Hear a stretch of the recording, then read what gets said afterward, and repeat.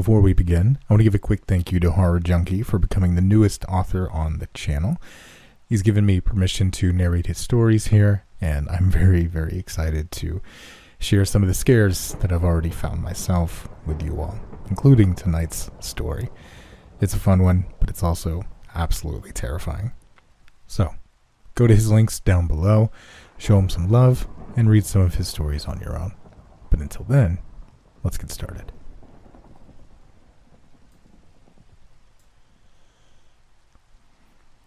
Does your hometown have an urban legend?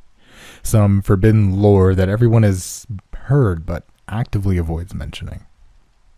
I guarantee my story has any tall tale conjured up by the internet beat by a mile. I come from a small town, population of only around 1,500 people. Going to keep the name of the town anonymous, so that's no brave-hearted urban explorers come searching for it. It's safer that way. My town's curious case revolves around the Chuck E. Cheeses that sit abandoned, tucked away in the desolate north side of town. My home was a bustling metropolis for a short period before I was born, but the hype quickly fizzled out after our main factory plant, along with most of the town's business, relocated elsewhere. Chuck E. Cheese, as well as most of the other successful franchises in the area, no longer had the foot traffic to keep its doors open, slowly deteriorating into the decrepit shell of a structure we're left with today. The buzz over the place all began when Johnny Cameron vanished about 25 years ago. He was only 7 years old. Supposedly, Johnny and his brother Alex hatched a scheme to sneak out and ride their bikes to the old Chuck E. Cheese after their parents called it a night. They executed their plan without a hitch. No one heard the boys leave the house that night, and they managed to make it to Chuck E. Cheese undetected. No one can say for sure what happened next. What we do know is that the Camerons panicked when they awoke to find their son's beds vacant in the morning. The police were called. A town-wide search was conducted. Alex Cameron was found curled up in a ball in front of the derelict Chuck E. Cheese building, muttering the same phrase over and over again. Where a kid can be a kid. Where a kid can be a kid. Where a kid can be a kid. That's all anyone has ever been able to get out of him since the incident. Rumor has it he went into a psychiatric ward not long after. And rumor has it he's still there. The cops combed through every inch of that place, and all they had to show for it was a single shoe, worn by Johnny the night he went missing, found half submerged in the ball pit. The years ticked by, and without any traces of their son, the Cameron family quickly crumbled. Brady Cameron couldn't withstand the mystery and grief caused by the loss of his sons. He ate a bullet from a 9mm a couple of years after Johnny disappeared. With the rest of her family either dead, missing, or locked away in a mental asylum, Susan Cameron subsequently spiraled into a life of alcoholism and drug abuse. She could often be witnessed strung out in the same parking lot that her eldest son was found in years prior, mumbling incoherently to herself. The police found her body there one morning, about a decade after her boy's disappearance. She'd overdosed, and a toxicology report indicated that a concoction of various drugs were coursing through her bloodstream at the time of her death. At least that's what people say. Years of speculation without any clear suspects culminated into the urban legend we mull over to this day. Many people believe there's something sinister hiding in that Chuck E. Cheese, lurking amongst the long-forgotten arcade games. And I can tell you, firsthand, they're absolutely right. Everyone calls it the Cameron's Curse. According to legend, whoever steps foot in that place is destined to a fate worse than death, and their loved ones will be plagued with unimaginable suffering for years to come. I've always been a skeptic when it comes to that sort of thing, and I've never been one to believe in ghosts or any of those cheesy don't call yourself at 3 a.m. type videos on YouTube. I derived more pleasure from debunking myths like those. That's how I wound up in the conundrum I'm currently in. I was 12 at the time this occurred. I was hanging out with my best friends, Jack and Henry. We were taking a stroll around town like we usually resorted to most summer nights due to the town's lackluster variety of entertainment.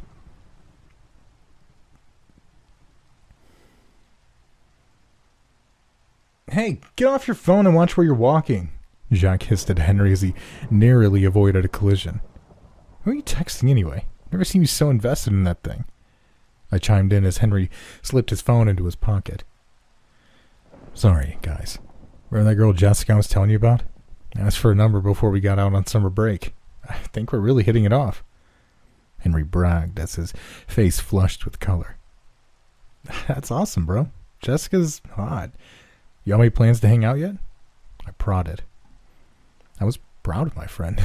Henry typically kept to himself and tended not to socialize with many people outside of me and Jack. Not yet, but I think I'm going to ask her if she wants to chill at Ford Lake with me sometime next week, Henry admitted excitedly. I really think she'll let... He was cut off mid-sentence as Jack rudely interjected. No way you're talking to Jessica, dude. She's way too fine. I bet you're texting your mommy instead. Baby, what is blanky? He cooed. The smug grin plastered on his face at it all. Jack had managed to get under Henry's skin, and we knew it. Jack was always the kind to stir up trouble. Shut the fuck up, you asshole. You're just jealous she's not talking to you. Henry screamed as tears began welling up in his eyes. I could get her number if I tried, bro. I just don't... Jack spun around as he realized I'd frozen in my tracks. Cole, hurry up, Jack called to me. I didn't respond. Henry and Jack quickly forgot about their squabble as they traced my glance to identify what I was staring at. The color drained from their faces as they joined me in gawking at the abandoned Chuck E. Cheese across the street. Something thick permeated the air, and I had trouble putting my finger on it at first. Fear. We stood speechless for what seemed like an eternity before Henry broke the silence. How did we walk this far? We haven't even been out here for that long, he stammered. I don't know, but we should probably start heading back, I mumbled, still partially in a trance. Just as we turned to go back, Jack pointed in front of us and screamed, Cops! Sure enough, there was a police cruiser a little ways up the road crawling toward our position. Come on, this way! I yelled as we all broke into a sprint. We were well out past curfew, and none of us wanted to deal with the repercussions we'd surely face if we were caught. Before I could fully grasp where I'd taken us, we found ourselves bent over, catching our breaths behind the very building we'd been gaping at moments prior. You think they're gone? Henry wheezed, one hand gripping his chest. I don't know. Let me check. I sputtered between heavy breaths. My heart felt like it was ready to burst through my chest as I struggled to take in enough oxygen to satiate my burning lungs. As I made my way to peer around the corner of the building, blue light flooded the surrounding area, providing us with our answer. Suddenly, a gravelly voice boomed over a megaphone. Boys, come out with your hands up. I know you're back there. Officer Jenkins. He was my least favorite of the town's minuscule police presence. We had to pray that he hadn't caught a glimpse of our faces, or he'd definitely snitched to our parents. What do we do? Henry asked, terror audible in his voice. Oh, I don't know about you, but I think I can do without 20 licks in a month of grounding, Jack uttered as he nodded toward an employee entrance. The yellowing employee's only sign was barely legible, peeling off the rusty, weather-beaten purple door. Yeah, I'm with you. Jenkins would probably make up some bullshit story about a shoplifting or something, I agreed. But what about the curse? Henry retorted. His eyes grew wide as the words left his lips. Right on cue, Jenkins' voice cut back over the megaphone. Don't make me come back there! That was all the convincing Henry needed. We were practically falling over each other as we clumsily stumbled to the door. Strangely, the employee entrance was already slightly ajar. We didn't have time to consider this before we piled inside, Jack locking the door behind us. After the initial panic subsided and our eyes adjusted to the dark, we drank in our surroundings. "Looks like we're in some break room," Henry squeaked. He was right. It was evident that the break room had been used in some time. The room was dimly illuminated by moonlight through a tiny window bordering the exit. To our right, a thick layer of dust coated 2 foldable tables, each accompanied by 4 filthy chairs. In the corner, a vintage tube TV jutted out from the wall, held in place by a flimsy-looking plastic arm. To the left of the TV stood a dingy old refrigerator. A pool of some unknown brown substance was seeping from beneath it. Hugging the corner of the wall next to the refrigerator sat a water-stained rusted sink. On the left wall, a row of dilapidated purple lockers loomed, casting a murky shadow that made it even harder to see in the already poorly lit room. We barely had a chance for the full weight of where we were standing to sink in before Jenkins' muffled voice spurred us to move. "Let's go high just in case Jenkins manages to get in," I mumbled softly to the others, gesturing toward the door on the other side of the room. Jack and Henry nodded in agreement, but I could tell they were just as terrified as I was. Their eyes were wide as dinner plates, and Henry was trembling softly as we made our way out of the break room. As we passed by the fridge, the putrid scent of rotting food assaulted our nostrils, leading us to quicken our pace. I slowly pushed open the door to the break room as we prepared to find somewhere to hide. A feeling of nervous trepidation crawled up my spine as we gazed out into the vast expanse of the room. The space was massive. Squinting, I could make out the ticket booth at front with vintage stuffed animals behind the counter, waiting in vain for some lucky child to come claim their prize. Scattering most of the room lay a sea of ancient arcade games. Their power had been cut long ago, and it was obvious that they hadn't been operational in some time. To our right, 8 metal picnic tables lined the dining area. Empty pizza boxes littered the tops of most of them. Further past the unkempt tables sat a children's play area, a jungle of intertwining, colorful plastic tubes stationed in the corner. At its end was a long, purple slide that led straight into the ball pit. I shuddered at the thought of Johnny Cameron's shoe buried within the colorful orbs. My sense of unease only intensified as I couldn't shake the feeling that we were being watched. I snapped my head directly to the right, and I nearly jumped out of my skin. There was a stage bulging out from the back wall of the room that I'd somehow missed on my initial sweep. Atop it stood 3 insanely creepy animatronics that looked like they'd came straight out of Five Nights at Freddy's. Their heads were cocked to the side,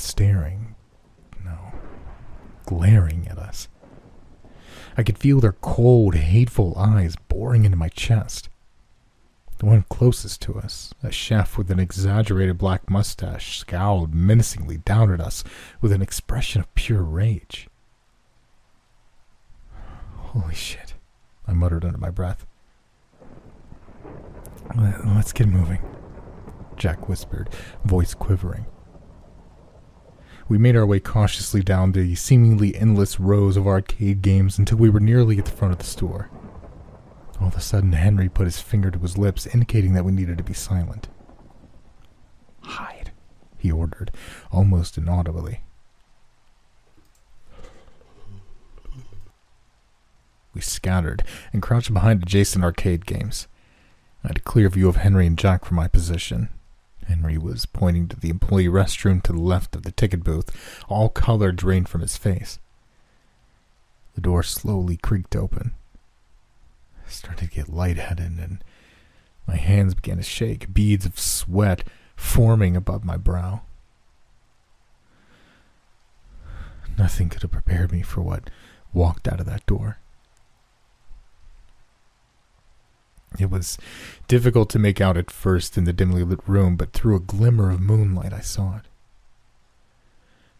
There before us stood a hideous, human-sized rat.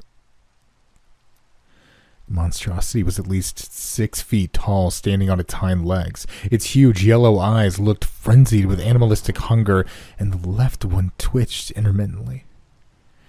Its awkward orange teeth jaggedly protruded from the dark cavernous pit that was its mouth. Its thick matted gray fur was patchy, and some spots were completely bald altogether. Its grotesque pink tail swayed back and forth like a pendulum as the vermin stood. But the thing that disturbed me the most wasn't the vile beast itself. It was the too tight purple t-shirt with the Chuck E. Cheese logo hugging its chest that turned my blood to ice. A sickening realization washed over me like a tidal wave. It was him in the flesh. This was Chuck E. Cheese. I was ripped from my stupor by a commotion out of the corner of my eye. Jack was frantically waving his arms in the air, trying to get our attention. Henry and I took notice about the same time. Jack mouthed something to us, and fortunately we were both close enough to make out what he said. "Run on the count of 3. Henry nodded. "Where?" I asked soundlessly. He pointed to the colorful play area at the far corner of the room. I gazed at it for a second, then turned my attention back to Jack. In my peripheral vision, I noticed that Chucky had his wet nose pointed in the air, sniffing wildly. We didn't have much time. Jack held up 3 fingers. 1. My heart was in my throat. Time seemed to slow as adrenaline took over. 2. Every moment felt like a lifetime as I prepared to bolt for it. Jack hesitated for a split second. I could feel the fear radiating from him. Though he tried to conceal it, panic had spread like wildfire across his features. 3. I shot forward with Henry and Jack beside me as we weaved through token-eating machines en route to our target. It hadn't taken long for the massive rodent to give chase. The skittering of claws on carpet further propelled me as the beast closed the gap between us. Then out of nowhere, all the arcade games simultaneously turned on. I was almost blinded by the unanticipated burst of light. Illuminated screens and jingles of ancient video games surrounded us in all directions. A speaker from somewhere overhead crackled to life. It sounded like an old soundbite from a commercial was set on loop. "Chuck E. Cheese, where a kid can be a kid," it sang mockingly. There was something sinister behind those words. With each repetition, the voice became more twisted and distorted. I remained focused on my target. I wouldn't let the sudden chaos distract me. We reached the dining area. We were so close. Someone screamed from close behind me, along with a nauseating thump. It was Jack. I glanced back at him, but I didn't stop. To this day, I still wish I hadn't. My heart sank into my stomach. Chucky had pounced on him, and he began burrowing into his abdomen. Jack's face was twisted in pure agony. Every muscle tense as Chucky greedily ripped away Jack's flesh and tore into his insides. "Keep running," Jack choked out through gritted teeth as a pool of blood blossomed beneath him. The disgusting vermin's face was soaked with crimson. Jack flailed and kicked, but it did little good. I looked directly into my friend's bleeding eyes and I whispered, "I'm sorry." Hot tears splashed down to my face. I was overcome with emotion.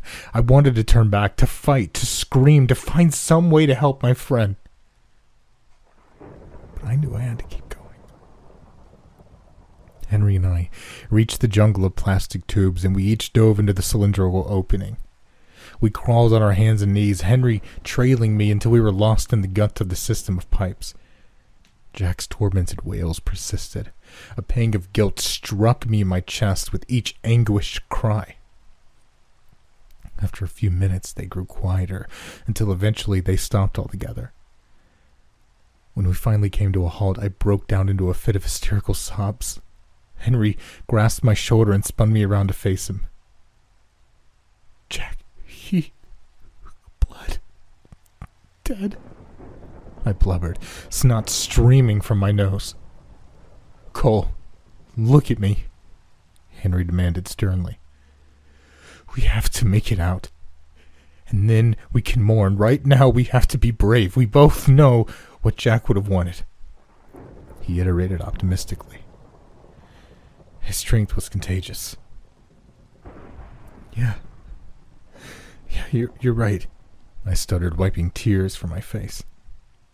A newfound ambition began to bubble inside me. We had to escape that walking nightmare. For Jack. We sat silently for a couple of seconds. The machines outside were still blaring a cacophony of noise, and the speaker had devolved into demonic guttural bellow of that same phrase. Chuck E. Cheese, where a kid can be a kid. Over and over again, I was struck with a deep sense of dread with each syllable, but I did my best to push it to the back of my mind. Cole, I need you to promise me something, Henry uttered solemnly, avoiding eye contact. What is it? I asked quizzically. If I don't make it out of here, he trailed off, lost in thought. Don't talk like that, I retorted, grabbing hold of his arm so he'd meet my gaze. Hey, we will make it out, I responded, more confidently than I felt.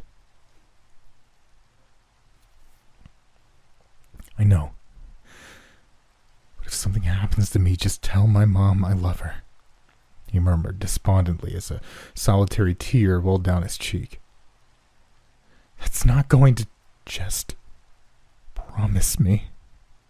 He stared intently into my eyes, resolve masking his features. I promise, I begrudgingly relented. A tense couple of seconds followed, then we heard it. A loud clunk sounded from somewhere beneath us. Shit, it knows we're in here. We have to get moving or it'll catch us. Try to find the way out, Henry Whisper screamed at me. He didn't have to tell me twice. I bounded through the winding tunnels, desperately searching for the exit as the scampering behind us grew louder. My knees hurt, and I could feel blisters forming on my palms as they met plastic time and time again, working overtime to propel me forward. I turned right, dead end. I looked left, another dead end. Forward was my only option. At last I spotted the opening. Bright light spilled into it. I crawled as fast as my burning hands and knees would carry me. The ear-piercing sound of claws against plastic had grown close, too close. We had to make it out before Chucky caught up. The final tube sloped downward into the ball pit. I launched myself headfirst into the sea of colored spheres, Henry hot on my heels. I struggled to push the balls aside as I swam toward the edge. I heaved myself out of the ball pit and spun around to hoist Henry out. But when I turned around, Henry wasn't there. It was impossible. I heard him slide down after me. Where could he have gone? I picked up on a rustling within the ball pit. Henry, I whimpered. No response. I was rooted in place, frozen in anticipation. I stared on in horrified apprehension as the disturbance in the pit bubbled to the surface. And then silence. I took a step closer, ready to call Henry's name again when... Boom! An eruption of round plastic shapes exploded into the air. Chucky's hideous form emerged from within the pool, his lower half still hidden from view. His discolored teeth clacked together as fresh blood dripped from his mouth, painting his tattered t-shirt a dark red. He fixated on me, those frantic yellow eyes menacing enough to bore a hole into my skull. I could sense something behind those eyes. Hunger. A deep, animalistic hunger like a tiger who's been deprived of food for weeks. And I was next on the menu. Without warning, Chucky dove back down under the surface. He torpedoed toward me as the balls flew in all directions. I took that opportunity and tore through the remainder of the room back to where we entered that hellhole. Chucky's footfalls thundered after me mere seconds after I took off, the burning, hateful glower of the animatronics following me the whole way. I wasn't religious, but I prayed to any god that would listen that I would make it out of there. The door was fast approaching. I could feel Chucky's wet, musty breath on the nape of my neck as he rapidly closed the distance between us. With one last burst of energy, I crashed through the door, slamming and locking it behind me. A deafening thud rattled the door in its frame just as I turned the lock. Another thud immediately followed. I didn't wait to see if the door would hold. I booked it to the employee exit and threw all my weight into it. Wheezing and gasping for breath, I spilled out onto the warm asphalt, scraping my knees, but I didn't care. A nauseating wave of emotions hiding just below the surface suddenly crashed down on me, and I cried. I wailed and screamed and called out the name of my friends until my voice was hoarse. After what felt like an eternity, I finally glanced up. Officer Jenkins stood over me, one hand placed on his belt. He wore a grave yet sympathetic countenance, and I discerned pity from his facial expression. The other two, he didn't finish his statement. He didn't need to. I slowly shook my head, tears returning to my eyes, threatening to overflow at any moment. Officer Jenkins turned for a second as something wet fell to the ground. He looked back at me solemnly, extending a meaty hand. I sheepishly took it, and he dragged me to my feet. Head hung low, I started toward Officer Jenkins' police cruiser. He grasped my shoulder, and I whipped around to face him. Cole, I'll explain everything to your parents. If anyone asks, you didn't see anything, okay? I nodded.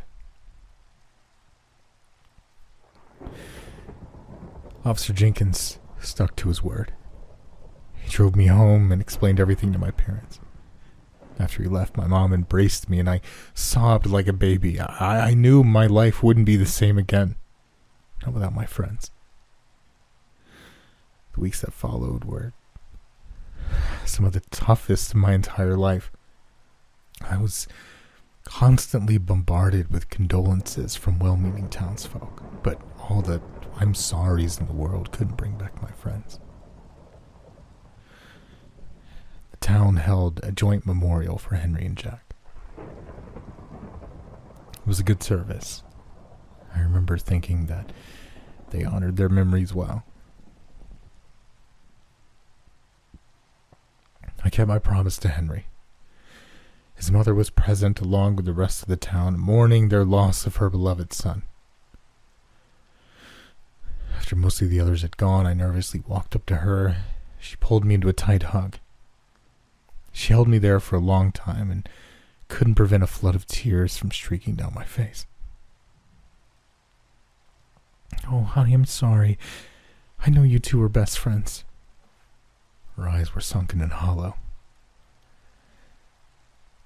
"Miss Abbott, Henry loves you," I managed to choke out among my snivels. A slight shimmer flashed across her eyes and her expression softened a little. "Thank you," she whispered as she turned to go. The events of that night have stuck with me my whole life. I miss Jack and Henry more than anything. I still do. Up until this point, I'd never told anyone what happened that night.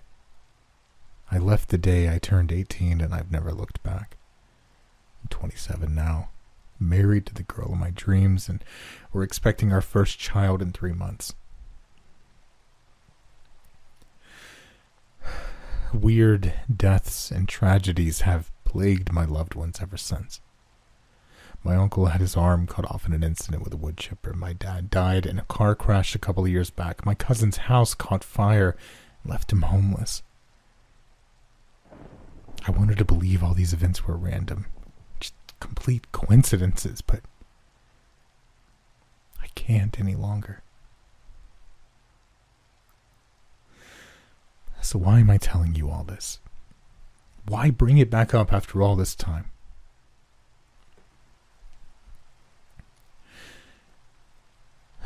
Well, I'm in a car right now.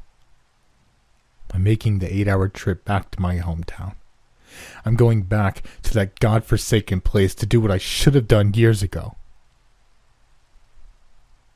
Because yesterday my wife was diagnosed with stage 4 breast cancer. I can't let it take what little I have left in this world. I don't know if it'll work, but I have 10 gallons of gas and a book of matches. I'm gonna burn that fucking shithole to the ground. I hope that ungodly freak of nature is still there because I'm gonna make him suffer. Maybe then I'll be able to get that damn catchphrase out of my head.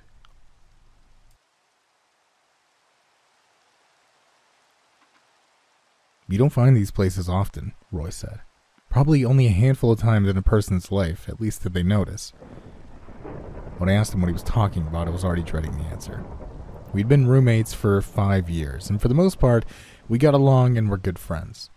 But his interests were weird and varied, and when he got on a roll, he could talk your ear off about some obscure topic that was only interesting for a minute or two.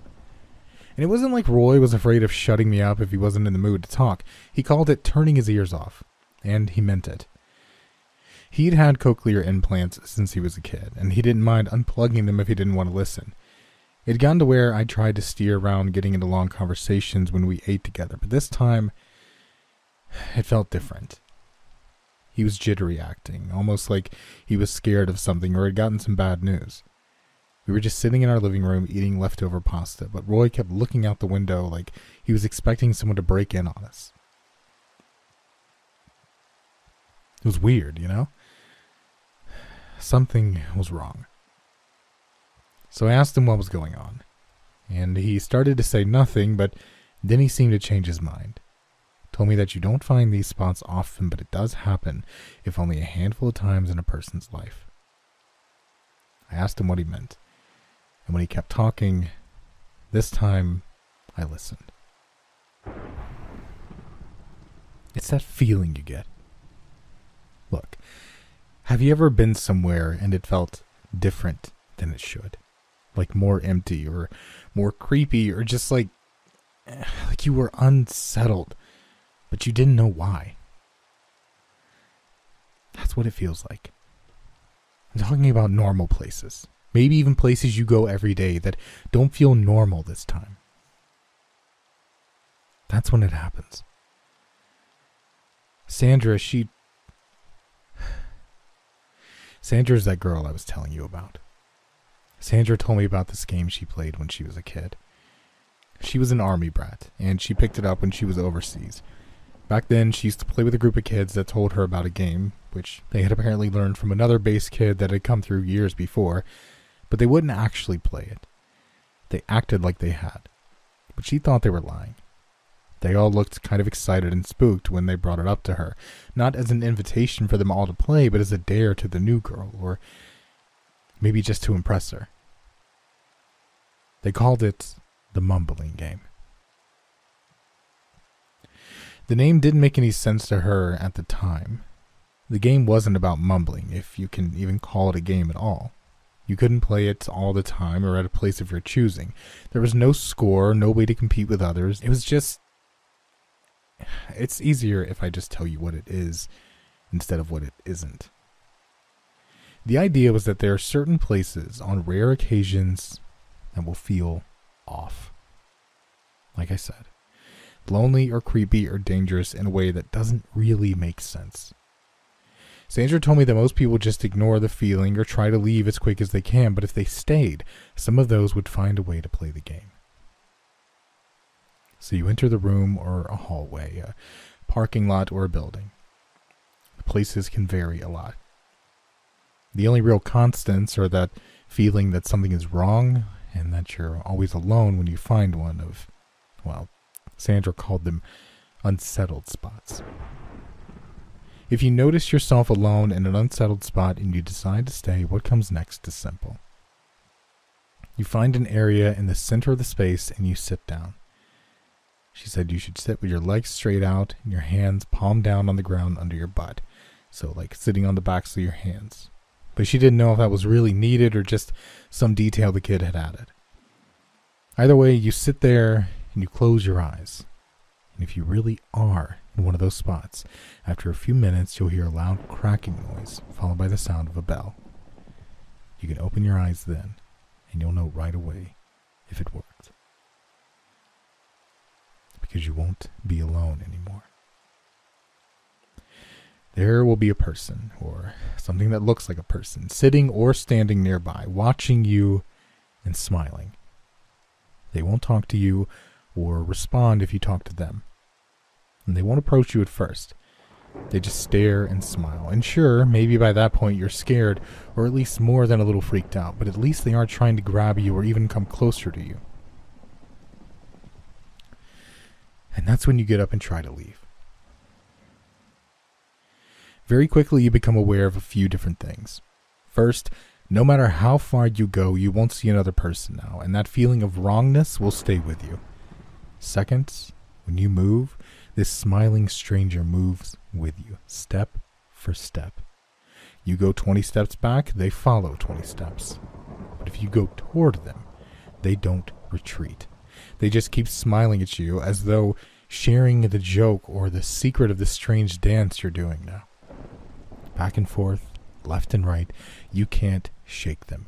And depending on their gait compared to yours and the directions you take, the gap between you is closing all the time. I'd laughed and asked Sandra what was supposed to happen if they caught you. Her face was serious when she answered me. I said the kids don't like talking about that. Not directly, but the couple of times they had, they'd used a Tagalog word. Sampa. She said it meant something like to climb or to ride. I then asked her the obvious questions. If playing this game got you stuck in some bad version of the world, why would anyone play? And how would anyone know about it if you can't get out to tell them?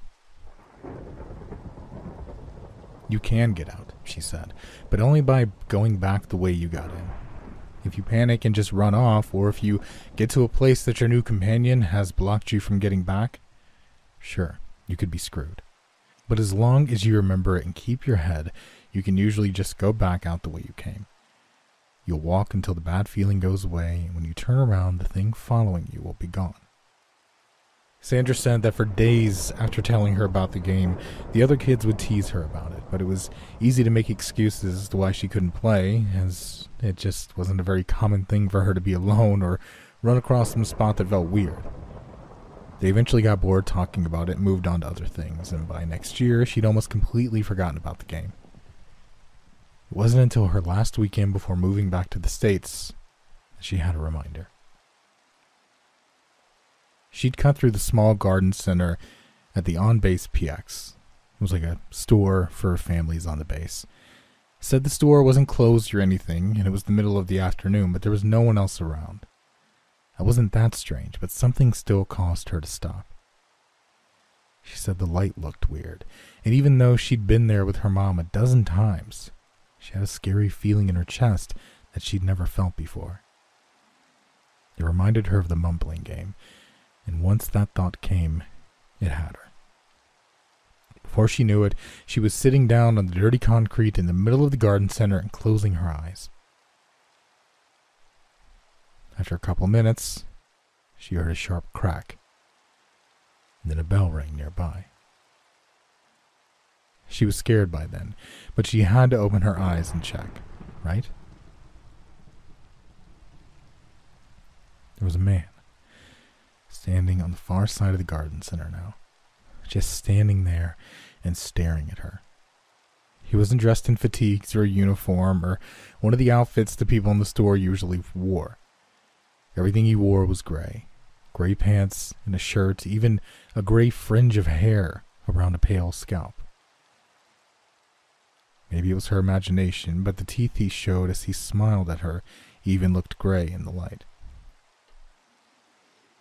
Her reaction was immediate. She jumped to her feet and started to run out of the garden center, casting a glance back to see if he was following. He was. His stride long enough he could keep pace without fully having to run yet, and that's when she remembered the rest. As hard as it was, she made herself stop. And as soon as she stopped, the smiling man following her stopped too. Shaking, she made herself think of how she'd come into the garden center and when she'd first started feeling the strangeness that had stopped her in the first place. It had just been a few feet before she entered the chain link area where they kept the mulch and fertilizer, and to get back there, she was going to have to get closer to the man. Much closer. She was just 11, but I think she was a smart and brave kid. Told me she walked slowly, every step tense as she watched for some sign of him moving toward her. He didn't move a muscle at first, just stared and smiled, his eyes following her as she crept nearer. It was when she was just a few feet from being past him that the smile fell away and his lips began to move. She could hear him speaking, but the words were too low and deep for her to make out anything. Walking faster, she passed within 10 feet of him, but he just watched and mumbled as she went past. Until she reached the point of moving away instead of closer, of course. Then he began to turn. She bolted, running back the way she'd first come, knowing that at any second a cold gray hand would close on her shoulder or neck. The feeling of wrongness had been gone for a few seconds, and she could see people moving around in the parking lot now, and when she finally slowed down and looked back, the man was gone. Sandra said she never forgot about that afternoon, but she'd never seen that man again either. She said she'd figured she'd gotten away in time, and that she'd left the game behind when she escaped. That was 15 years ago, man. And then last week she was working late. Her office was empty, but it didn't normally creep her out or anything. This time it was different. One minute everything seemed normal. The next, she felt this. She said it was like a weight settling on her, or the air pressure changing way faster than it should. Even after all this time, she knew what it was right away.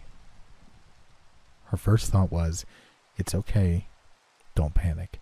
I just need to not play again and leave. It'll be fine.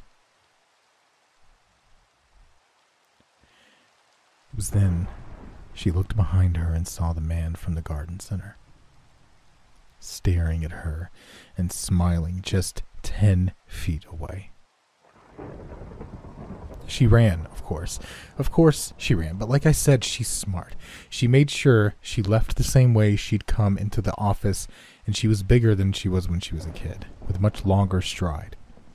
She managed to stay away from him until she got out to her car, and by then the feeling and the man were gone again.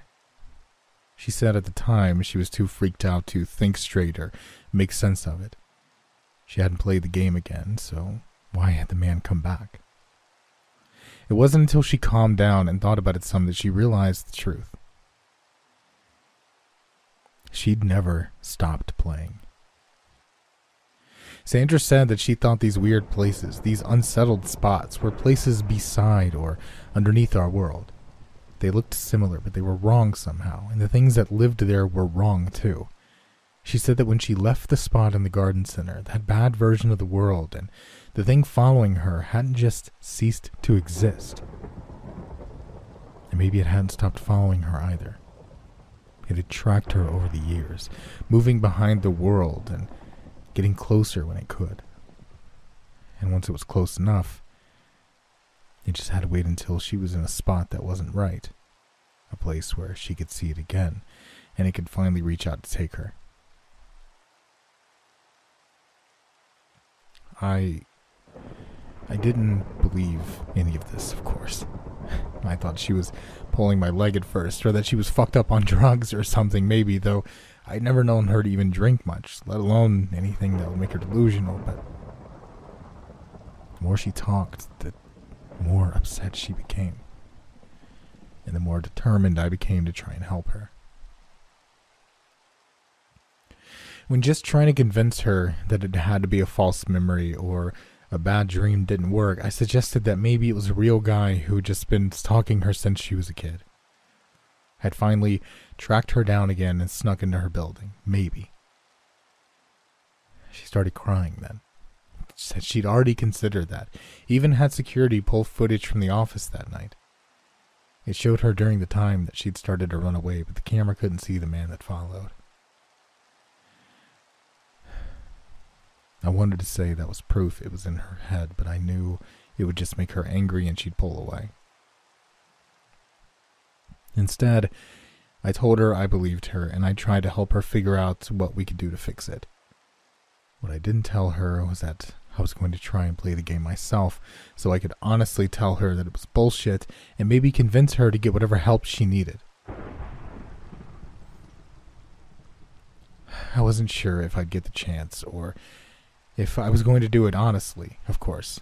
Just like everybody, I've had times where a place felt weird or creepy, and I wasn't sure why, but not like often or anything. And if I didn't run across one of those spots, I either couldn't play the game at all, or I'd have to lie to her and act like I'd found an unsettled spot after all, but that nothing had happened. Funny enough, I walked into one Saturday. I was down in the archives at the library, pulling stuff for that paper I'm working on. It's always super quiet down there. Maybe some people think it's creepy, but I've always liked it. It felt very at home, you know? But as I walked to the back shelves, that changed. It was like I'd walked into a different climate or something. I was confused at first, and even when I thought of the game, I didn't really think I'd found an unsettled spot. But I did think it was close enough that I could tell myself I wasn't lying when I told Sandra I tried the game in the right kind of place and nothing happened. Roy fell silent, staring at nothing for a minute as I waited for him to go on. When he didn't, I threw a napkin at him. "Well, did you do it? Did anything happen?" His face was pale as he turned to look at me. Yeah, it worked. It was just like she said. There was this girl standing there when I opened my eyes, a bit younger than us. I thought she was a student at first, and she was actually kind of cute, smiling at me the way she was. And I was sitting in the middle of the floor like a goober, after all. Licking his lips, he went on. But she didn't say anything or move. Didn't respond when I said hey to her, just stared and smiled. I started to get scared. I took a couple of steps back, and she took 2 steps toward me. I wanted to just run, but I remembered what Sandra had said, so instead I cut over one row and then went forward. She got in closer, of course, and when I'd cut back over to the aisle that I needed to get out of the way I'd gone in, she was only a few feet away from me. Not smiling anymore. Mumbling. I frowned at him. Could you hear what she was saying? He shook his head. Hear? Not really, but he sighed, pointing at his ear. Look, I got these implants when I was 12, but my hearing had started going when I was like 5 or 6. I'd learned to get by paying close attention to what I could hear and by reading lips. Even now, I still look at people's lips a lot when they talk. I was scared shitless and in a hurry, but it didn't stop me from seeing what she was saying. What was it? Trembling, he looked up at me. It said that it would always find me. And that it was okay. That I couldn't get away because I was already there. That I'd always been there.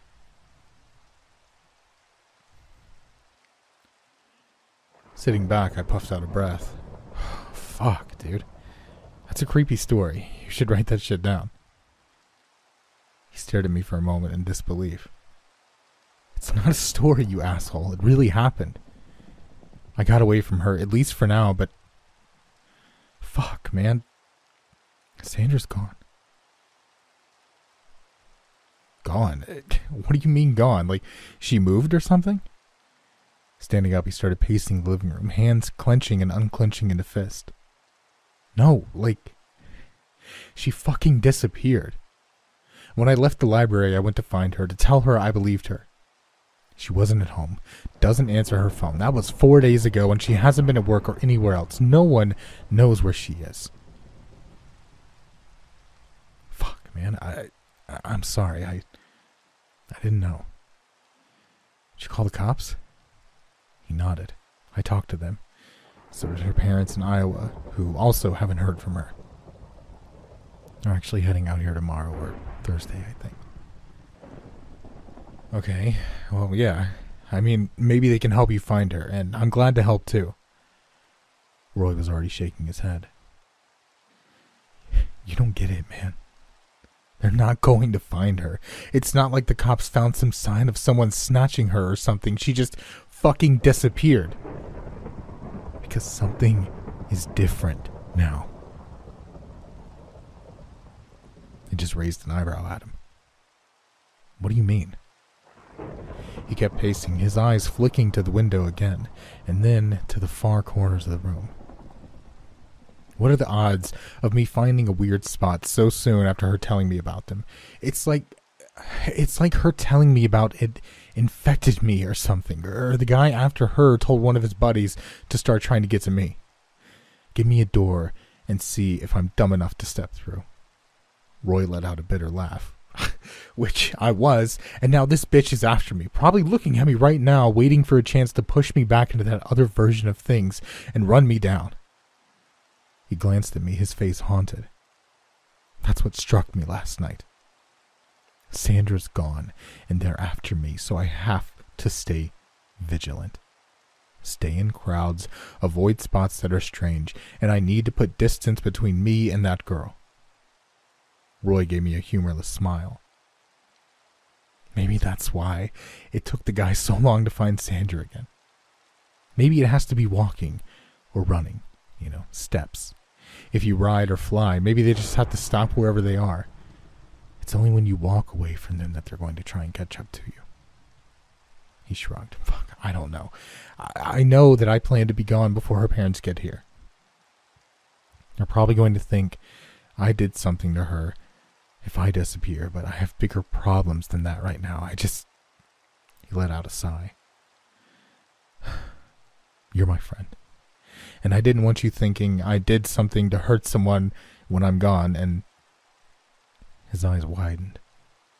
Shit, now that I think about it, maybe I put you in danger just telling you about it. I meant it as an explanation, a warning even, but maybe I'm just making it worse. I need to go.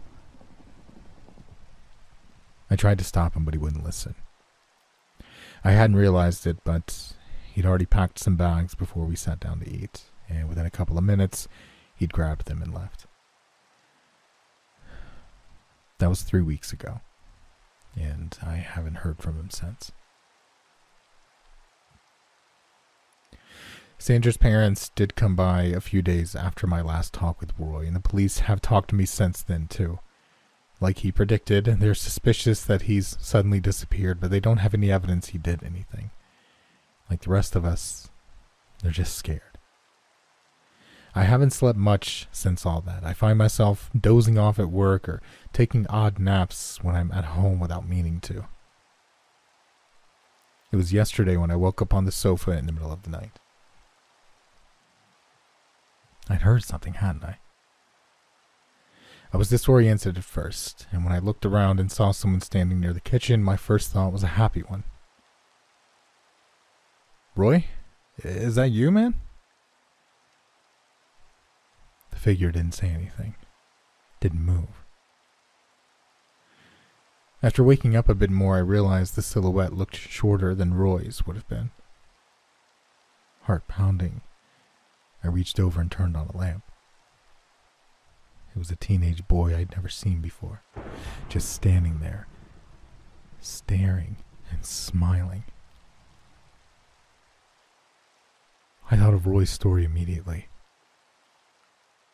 but I didn't understand. The room, it felt weird. The air felt thick and electric, and even though I'd lived there for 5 years, everything seemed slightly off, slightly alien. No, I hadn't played the game. I was just sitting alone with my eyes closed, asleep, and what had woken me up? It might have been a bell. I stood up shakily. Hello? I tried to make my voice stern. I was the adult, after all. What are you doing here? I wanted to yell at him or to run out through the sliding glass door, but I forced myself to stop and think. How had I come into the room before I fell asleep? Had the room been weird and I didn't notice it, or had it changed while I was asleep? I didn't know if it mattered, but I knew I'd come in through the front door and sat down on the couch to watch TV for a few minutes. I hadn't gotten back up since falling asleep. That meant I needed to go past the kitchen to get back to the front door and get out the way I'd gone in. That meant I'd have to walk within a foot of the thing that was watching me. It was hard to take even a step forward. I didn't know what would happen if it touched me, and I didn't know if it could grab me while I was moving toward it, so as long as I didn't take a step, assuming all these rules were actually rules at all. But I had to try something. I couldn't stay in there with that thing. So I forced myself to take a step, and then another and another, angling myself toward the wall, farthest from him, while making sure I traveled toward him more than I went to the side. The boy seemed to tense once or twice, as though anticipating being able to step forward, but every time I'd correct enough that he had to stay still, his smile seemed to widen a bit as I drew nearer. I was 10 feet away when he began to mutter and mumble under his breath. His lips moving slow at first, and then more quickly as I got closer. I was pressed against the wall now, sliding along it, knocking off a picture and raking my back against the light switch in my effort to stay as far away from him as possible. It was working so far, but my fear was that as soon as I was past him, he'd just turn and grab me before I could get the door open and get away. Drawing even with him, I stopped. He turned to face me, less than 2 feet between us, but he hadn't reached out a hand yet. My next step? He'd be on me if he could reach me in time. It was hard to think. I was so scared. He looked like a normal boy, but he still seemed wrong, much like the room looked normal but didn't feel that way. I could hear his voice, and I thought I could make out a few words here and there, him saying I should just go with him, that it didn't matter because I was already there. God damn it, no. I couldn't listen to that. I had to get away, but the second I was just looking at it wrong. The time didn't matter, the space did. If what Roy had said was right, I just had to make a big enough jump that he couldn't reach me in one step. A big enough step to get to the door, open it, and get out with my next one. I looked at the front door and then back at him. I could see him tensing, getting ready to pounce. His legs were a lot shorter than mine, but his arms were long, and I had to stop overthinking it and just go. So I did. Shifting my weight to my right foot, I did a side jump as far and as fast as I could. When I landed, I would have fallen, but for my shoulder slamming into the front door, the knob digging into my hip painfully as I slid aside and started to turn it. Opening the door, I looked around. The boy's fingers were inches away from my back. I could try to close the door behind me, but I had no way of knowing it would stop him or even slow him down. Better I just get into the hall and run back the way I'd come. Leaping forward, I could hear him behind me, mumbling faster.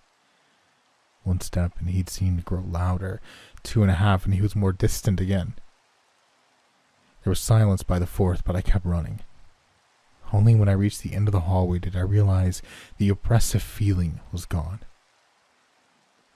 Opening the door to the stairwell, I finally looked back for my pursuer. As far as I could tell, he was gone.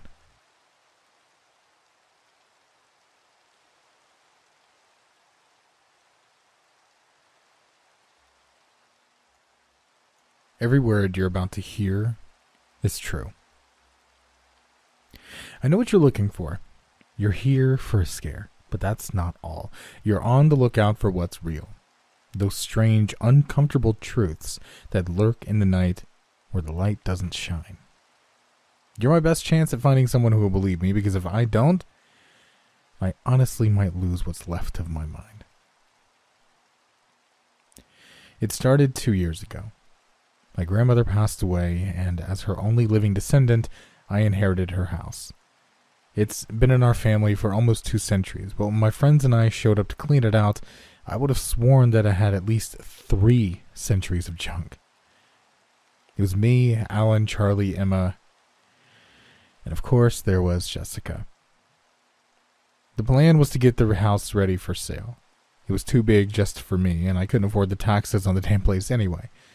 I also couldn't afford to hire people to clean it out, so my friends, who were more like family to me at that point anyway, all pitched in to help. The first day went well. We tore through the downstairs and managed to clear out 3 full rooms. We had pizza and beer that night and watched some ridiculous old movies in the living room where we piled all of our sleeping bags and blankets. It was just like the slumber parties I had as a kid, with the added benefits of alcohol and a little weed.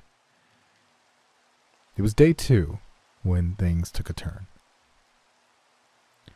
I headed down to the basement with Jessica to see how much work we'd beat up against. All the years I'd visited my grandmother, I couldn't remember once going down to the basement, so I had no idea how cluttered it would be. All in all, it wasn't too bad. However, we did find a pantry full of cans and jars covered in a thick blanket of dust. "What the hell is this?" asked Jessica as she plucked the jar from the shelf. She blew the dust off, which immediately flew back into her face and threw her into a coughing fit. I rolled my eyes as I walked past her. "You're an idiot." I saw her toss up a middle finger in my peripheral vision, and I barely held back a smile. I examined some of the items on the shelves, noting that based on the brand logos, they were decades old. "Maybe it's a World War II bunker or something," said Jessica once she'd recovered from her paroxysm. "There's no way this stuff is..." "Huh? What? Huh?" I picked up a rusting can with a neat, handwritten label. Some of the letters were faded and smudged, but I could still read the date that had been written on it. June 12th, 1929. I'll be damned. This is almost a century old. Jessica's face split into a grin. "Oh, that is disgusting." She dug into the shelves with a renewed vigor, examining everything she found like it was gold. It was most certainly not gold. "We're going to have to toss all of this shit." "Oh, come on, we can't do that. It's too cool." "You're ridiculous. This is not... And anyway, I bet some of this is still good." I gave her a look that must have not adequately conveyed my incredulity, because she was still looking at me like I might agree with her. "Jessica, what in all of this rotting garbage do you think could possibly still be edible?" "What's Jessica eating now?" We turned toward the pantry door where Emma and Charlie were standing. "Oh, nothing much. Just some corn that's been sitting on a shelf for 100 years. You two want some?" Charlie smiled because he'd always smiled at dumb things Jessica did. Emma wrinkled her nose. "Jessica McCree, you are a travesty," she said with such imperiousness all of us had to laugh, Jessica included. "Hang on, there is something here that still looks good. Look," said Jessica as she pulled out a sealed glass jar full of some dark, thick substance. "Yeah, that looks great," I said, rolling my eyes. "No, really, check it out. The label says it's honey, and honey never goes bad." I took the jar from her and saw indeed that there was another handwritten label which said, "Mumia Honey." It was dated August 8th, 1921. It's never been opened, so you know it's still good, she said. Jessica, please tell me you aren't actually going to eat that crap. Jessica, I'll give you $10 if you eat it, said Charlie. There was a twinkle in his eye, the kind he only got when he was riling someone up, or looking at Jessica. God, Charlie, don't encourage her, said Emma. She was the youngest and shortest of us all, but she was also the best at making us feel like chided children. Look, let's just toss this stuff and be done with it. Jessica huffed, blowing a strand of hair that had fallen from her ponytail out of her face. Come on, Rennie, aren't you the least bit curious? I'll give you $100 to eat it, amended Charlie. Jessica flashed him a bright, toothy smile. Oh, you are so on. I threw my hands up. Fine. Eat your botulism honey. I don't give a shit. Just don't take too long, all right? And for God's sakes, don't die before we get all the garbage out of this house. I don't have time to plan a funeral, too. I wanted to be annoyed by their ridiculousness, but I couldn't. And even as I stomped dramatically out of the pantry, I couldn't keep the smile twitching from my face. It was just so them. Emma playing the responsible, exhausted adult. Charlie following after Jessica like a love-struck puppy. Jessica jumping headfirst into something stupid and reckless. And when we went upstairs, Alan was sitting at the kitchen table, planning the most efficient way to remove the furniture from upstairs like the well-organized dork that he was. I'm thinking we should do furniture last, said Alan when he saw me, as though he hadn't already told us that 4 times before we even got to the house. Not yet, said Jessica in a sing-song voice. First, we're having tea. Rennie, where's your grandma's teapot? How do you know she had a teapot? She was a grandma. Every grandma has a teapot. You're so annoying. There's a teapot in the cabinet in the parlor. I'll fetch it. Alan, get some water boiling and see if there's any tea in the cupboards, I said. Alan looked a little bewildered, but did as I asked. As I went to the parlor, I heard Emma call after me. I want you to know that I'm not supporting this foolishness and will not be participating. Big surprise, I shouted back as I opened the glass cabinet and pulled out a large porcelain teapot with garish pink roses painted in flourishes on the side. It certainly wasn't my style, but I could see some traces of my grandmother in it. By the time I made it back to the kitchen, Alan was up to speed and completely horrified. I ignored their bickering as I poured the water into the teapot. Jessica, this is dangerous. And stupid. Please tell me you're not really going to eat that. Of course I'm not going to eat it, said Jessica, primely gripping a chipped white mug in front of her that she must have rummaged out of the kitchen cabinets. I'm going to drink it. We should designate someone as the official 911 caller, said Charlie. I'll do it, said Emma. You're all being ridiculous, I said, but Alan's seriousness made me nervous. Jessica, you know this is a bad idea, right? My nerves seemed to make her even less concerned. Come on, it's just antique sugar. What's the worst it can do? She took the teapot and poured herself a cup before I could think of a retort.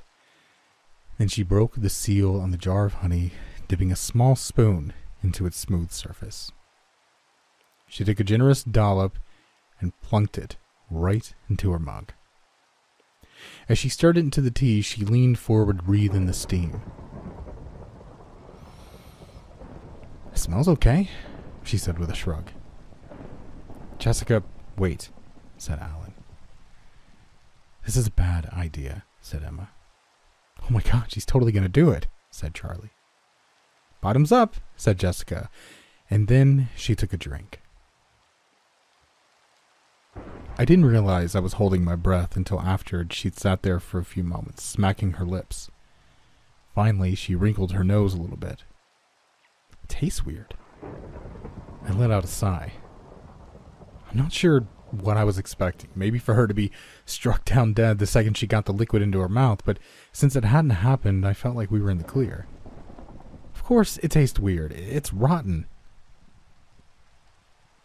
doesn't taste rotten. It just tastes bitter, kind of gritty. Maybe that's from the tea leaves, said Emma. No, I'm sure it's the honey. It's not terrible or anything, just strange. I noticed, though, that she didn't pick up her tea again and didn't finish what was in her mug. Well, now that our wonderful game of try to give ourselves food poisoning is over, maybe we can get back to the actual work? I asked. Jessica laughed. All work and no play. But she did stand up and dump the remnants of her tea in the sink. I turned around and headed back for the basement to actually throw away the rotten food this time. As I was leaving with Emma in tow, I heard Jessica say to Charlie, "By the way, you owe me $100. Wait, what? When did I say that? I didn't say that. If you don't cough it up, I'm going to jam the rest of that honey down your throat, you dirty cheat. The last of my anxiety around the event drained away, and I was able to get back to work without it weighing on my mind. I didn't think of it almost at all, in fact, until later that night when we'd all gather in the dining room eating our Chinese takeout. We made great progress, and hopefully we'd be able to finish everything before the week was out. We were understandably in high spirits. Still, I noticed that Jessica wasn't eating. I didn't say anything in front of the others because I didn't want to draw attention to Jessica if she wasn't feeling well. I waited until we were clearing up the remnants of our dinner and I could pull her aside without the others noticing.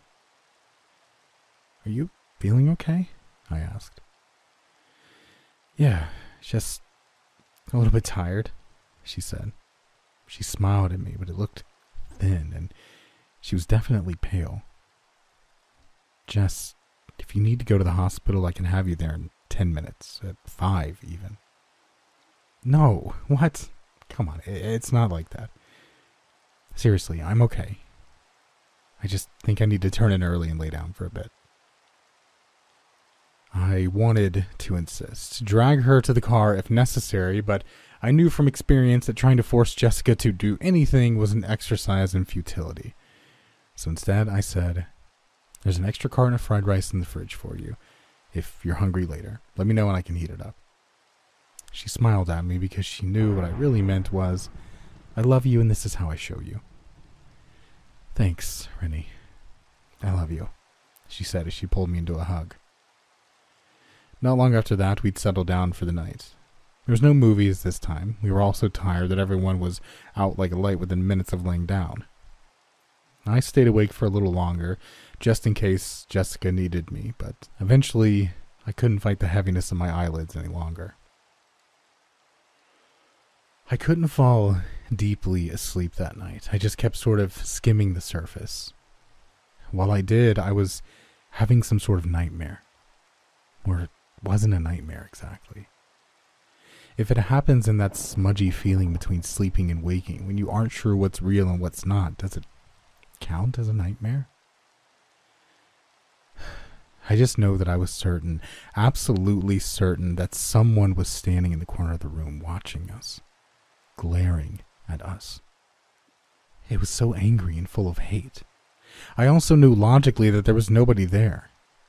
It was a dream, but a persistent one that wouldn't loosen its grip on my mind during my brief bouts of consciousness. I'm not sure how long I slept like that, but I know that I woke up around 3 in the morning to a strange choking sound. It wasn't very loud, but it was insistent, urgent. It was a sound that said, "Something is desperately wrong." My brain still muddled with fitful sleep, I struggled out of my sleeping bag and staggered to the wall where I flipped on the light. Groans rang out around the room. Emma, who claimed the whole couch for herself, burrowed deeper under her blankets. Alan didn't even stir from where he'd been laying next to me. Charlie cussed me out with feeling, but I barely noticed because I only had eyes for Jessica. She was laying on her back, staring up at the ceiling with unblinking eyes, her face ashen gray. The choking noise was the sound of her trying to suck air into her lungs and failing. "Guys," I whispered as she twitched under her blankets. Nobody heard me. "Guys," I said louder this time, more groans, but I steamrolled over them. "Wake up! Wake the fuck up! Something's wrong with Jessica!" Charlie was the first one up. He practically launched himself out of the recliner he claimed as his bed and was at Jessica's side lightning quick. Holy shit, holy shit, holy shit, what the fuck is wrong? I knelt next to him, my hands fluttering around her, not sure what to do. We need to call 911. I'm on it, said Emma from somewhere behind me. I hadn't even heard her get up. And then Alan was there. She's not breathing. Her throat's closing up. We need to open her airway. How? We all felt so helpless. All we could do was watch Jessica's eyes bulge from her head, her body jerking against the floor like she was having a seizure. Maybe she was. What the fuck did we know? And then something in Jessica's face changed. Her eyes got even wider, like she was seeing something terrible, but there was nothing to look at but our faces above her. Her mouth stretched even wider into a scream, but all she could manage was a low, croaking groan. Her skin started to sink in around her eyes and then in the hollows of her cheeks. It seemed like her insides had disappeared or something, and her skin was tightening to fit the empty spaces. And then before our eyes, it started to... There's no other way to describe it. Her skin started to dry out like a piece of jerky. It became leathery and rough, almost folding in on itself with wrinkles. Her eyes shriveled away to nothing in her skull. Her gums shrank back, leaving her teeth protruding out of her jaw. All the while, her grunts and groans, her pitiful attempts at screams became thin and reedy. Soon she was only making a wisp of sound. Shortly after that, it stopped altogether. What we were staring down at wasn't Jessica anymore. It was a dried, desiccated corpse, a mummy. What the fuck? What just happened? Jessica? Jessica, can you hear me? What are you... How is this... Jessica? I sat back on my heels, numb to Charlie's breakdown. He was reaching out for her, then snatching his hands back, afraid that touching her would make it real somehow, or maybe that it would snap her in two. She looked fragile like this, vulnerable. Like whatever was left of her could be destroyed in an instant. It was absurd the way I wanted to gather her to me, to lock her up somewhere that she'd be safe. Except there wasn't anything to keep safe anymore, was there? I didn't have to feel for a pulse or check her breathing. I knew she was gone by just looking. Nobody could look like that and still be alive. There's an ambulance on the way. It should only be... Oh my holy Jesus Christ! Emma's scream was followed by some frantic sounds from her cell phone, the dispatcher asking what had happened, but I couldn't follow what came next. Time seemed to go sort of stretchy, like taffy. It didn't seem to be passing at all as I looked down at my dead friend, and yet, all of a sudden, it was gone, and there was a police officer gently pulling me away from the body. No, no, I mumbled. I have to... She needs... It's okay. Just take a deep breath. We're going to go sit over here for a moment, okay? You're doing a great job. Just sit down like that. Easy. There you go. Holy shit, said a stranger. He was someone over by Jessica's body. He was going to touch her. He was touching her. I tried to lurch to my feet, but the police officer in front of me held me firmly down by my shoulders. Don't look there. All right, look at me. That's right, eyes over here. You're doing great. We need a... Oh, Jesus, fuck. We need to get something in her airway, now. I watched the cop's brow furrow. Whose airway? The girl's. She's not dead. That made the cop break eye contact with me and look over where the corpse, it was a corpse, it had to be, of my best friend lay.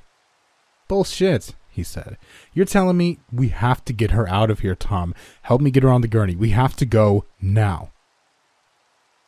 As they were loading Jessica, she's not alive. She can't be alive. She has to be dead. If she's not dead, then how is she? Why is she like that? Onto a stretcher and into the ambulance. I felt it again. That cold, hateful presence in the corner of the room, watching us.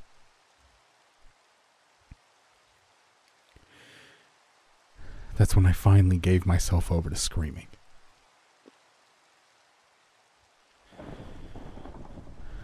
Jessica survived for 11 days after eating the honey.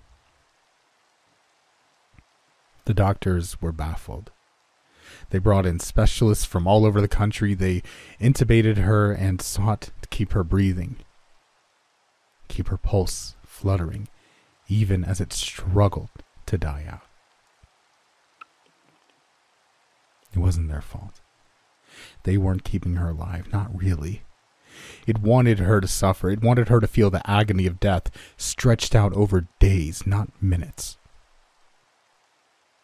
Not that I know what her death was like. We weren't allowed to see her. We were actually quarantined, all of us. They had no idea what had caused Jessica's condition. For a while, they thought it must be some kind of exotic disease. What else could it possibly be? The police took our statements, and they had questions, but the doctors had even more.